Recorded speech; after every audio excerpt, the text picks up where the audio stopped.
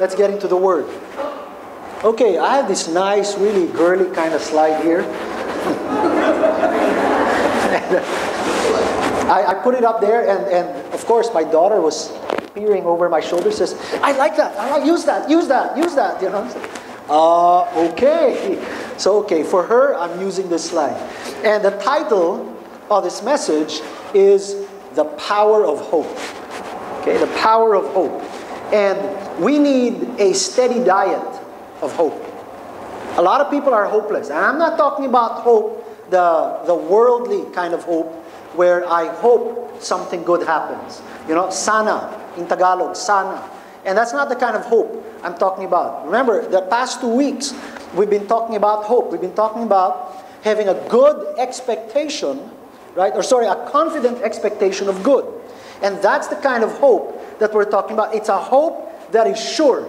We have thrown the word hope so loosely in our vernacular, in our daily conversations. Now, you know, we say things like, well, yeah, I hope he shows up. I hope I get good grades. I hope, you know, I get a good review in the annual evaluation at work. I hope, you know, I close the deal. And we use it this way when in fact hope always meant confident expectation of good. So when you say, I'm hoping that I will get, let's say, for the youth, good grades, there is this confident expectation of good grades. You don't have to cross your fingers. You don't have to knock on wood. You don't have to, you know, throw a feather over your shoulder or anything like that. You don't need to rub a rabbit's foot. You know why? Because it is a confident expectation. It's as sure as the sun will set tonight and rise again tomorrow. I mean, there's no worry involved whatsoever. It is so sure. That's hope. Let me start off by giving you a verse, okay? In Hebrews 7:19, the Bible says, "For the law made nothing perfect. On the other hand, there is the bringing in of a better hope." See that? A better hope through which we draw near to God. Can you imagine if hope is sana? There is the bringing in of a better wish, a better sana. I mean, if it were like that, I mean, kawawa naman tayo, di ba? The law makes it so much worse, but we're not that much better off. Because we're still in sana, we're still not sure. But the counter of God to the law is a better hope. It's a better expectation of good things. That's really what this means. So, the law made nothing perfect. Now, the law is good. Okay, some people are, you know, sometimes when I talk about this, people say, well, then that means the law is not good. You know, it was made for the unrighteous. We saw in 1 Timothy 1:9, and or it was given because of sin.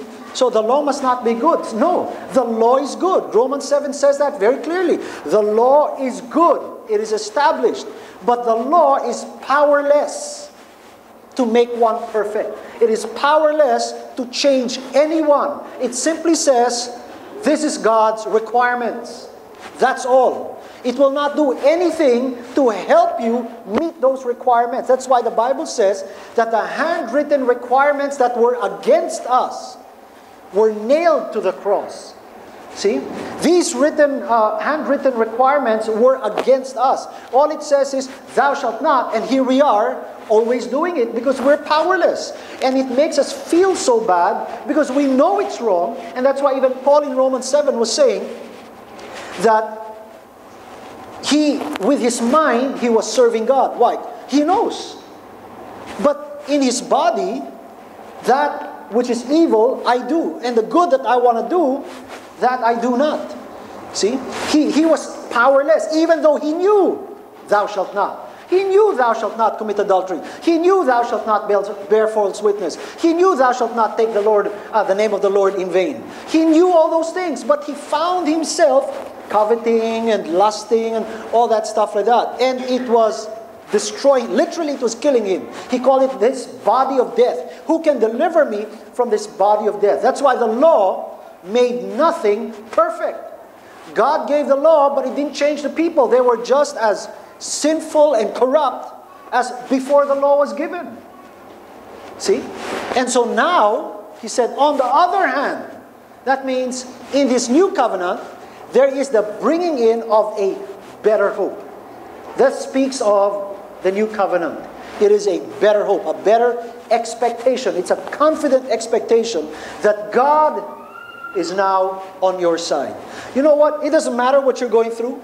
It doesn't matter what struggles you're struggling with. It doesn't matter if you think you need deliverance. It doesn't matter if you're struggling with certain bondages, although you've been set free. But you know, or whatever it is, I want you to know something. God is always on your side. Amen? I mean, He will never go against you. Never. Doesn't matter what you do, what you say. It doesn't matter. Even if it's right after you sin, He's still on your side. That's why it's a better hope. See, there is that confident expectation. That's why He says, I will remember your sins. How often? No more. No more. You sin, He forgot it already. While you're sinning, He forgot it too. Is that a license to sin? Of course not. Please, do not leave this place saying that I'm giving you a license to sin. Okay? Because it's like saying it's a license to kill. Because the wages of sin is death. Okay? So this is not a license to sin. But you still need to understand the overwhelming grace and mercy of our God is such that even if you sin, He is still on your side. You know why? Because of what Jesus Christ did on the cross. He nailed your sins and mine on the cross, never ever to be taken against you again. That's why God's holiness is on your side. Amen? We need to preach on that. God's holiness is on your side. We've been talking about the last 2 weeks. We spoke about having a fearful expectation of judgment or bad versus versus a confident expectation of good. Last week we spoke about 2 obstacles to having a confident expectation of good. And now we want to look at the power of hope, because this is where it all boils down to. And we need to, part of the good news is hope. It's hope. The world, the Bible says, is without hope. I think it's Ephesians chapter 2. Without God and without hope. See? That means it's not that they were without hope in the sense that they will never get saved. When it says without hope, that means they do not have a confident expectation of good. Sometimes, our theology gets in the way if our theology is not right. Let's say you're talking to a friend. Okay, I was just thinking about this, and I said, Lord, how gracious is your grace? And this scenario or vision started to unfold. Let's say you're talking to a friend, and your friend doesn't know Jesus, right? Now, you know Jesus. And so you have a confident expectation of good. That person doesn't. So they're hoping, in the worldly sense, hoping that they'll get a good mark, in school, or hoping that they'll get a good evaluation at work, or hoping that they can ride out this financial crisis and all that stuff like that. That's why for us, there is no financial crisis. You know why? Because we have a confident expectation of good. That's why in the kingdom, there is no crisis. In this church, there is no crisis. Amen? In your life, there is no crisis. Amen? It doesn't exist. It only exists in your mind. And if you meditate in it, then you will worry. So anyway, let's say you're sharing with this friend who doesn't know Jesus. Now, because you know Him, because you know the Lord, you know that the Lord loves him or her. Doesn't matter what his life is like. Doesn't matter what God he worships. Doesn't even matter if he's a Satanist. God loves him. And if God loves him, God's goodness wants to reach out to him. So now, because you know God, even if you don't know that person's situation, you can always say, do you know that you can actually expect good things to happen to you? You can tell them that. See? Of course, they won't believe you. And they're going to ask you, how do you know that? And you can always say, because I know my God. My God causes me to expect good things all the time. And you know what? Just like Joshua said, not one of the promises failed. Not one.